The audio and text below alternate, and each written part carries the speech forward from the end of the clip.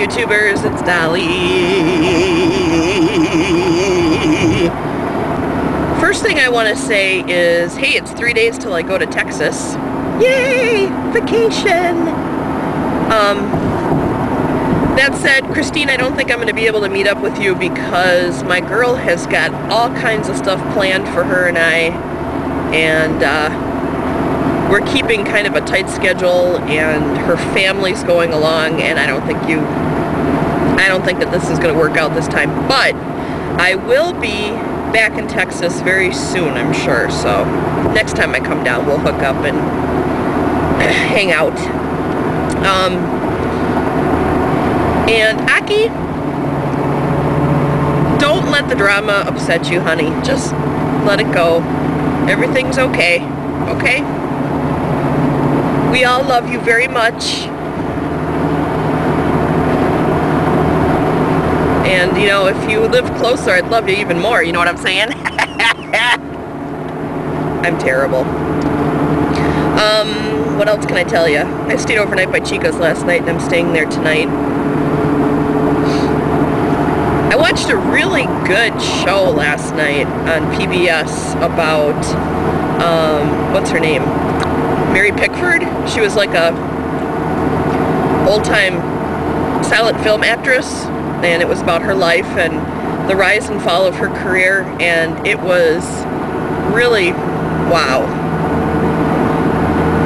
It was on The American Experience, I think is the name of the show, and I'll look that up real quick just to be sure that's what it was.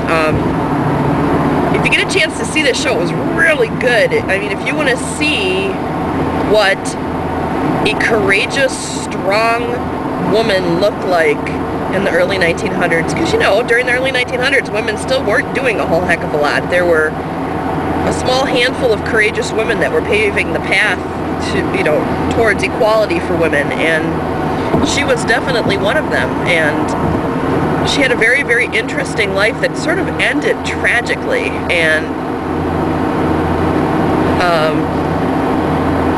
it got me thinking. You know, she was pretty much washed up by the time she was 35, okay? And I think about all the actresses today that are, you know, well into their 50s and 60s and even 70s, and they're still working, and you know, by 35, nobody wanted to see her anymore. And, well, film was brand new, and there were all these stars rising, you know, like Joan Crawford and Greta Garbo, you know. And so she was in competition with some extremely beautiful and talented females. And it's kind of sad that it was really sad to just see her fade away the way that she did when she was such an important actress. You know, the whole world knew who this woman was. She was sort of the face of America from the time that she was like 19 until she was 30.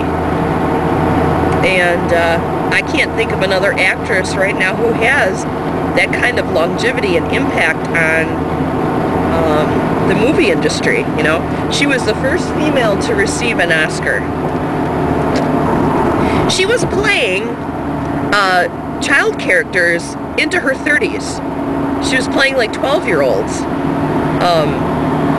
Because she had this real innocent, childlike face. You know, she was absolutely drop-dead gorgeous when she would, like, you know, dress up in her adult way.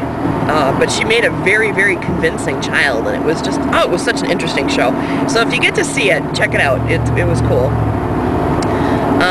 And I guess that's all that I have to say for now. I think I rambled on long enough. I hope you all have a great day, and we'll talk to you later.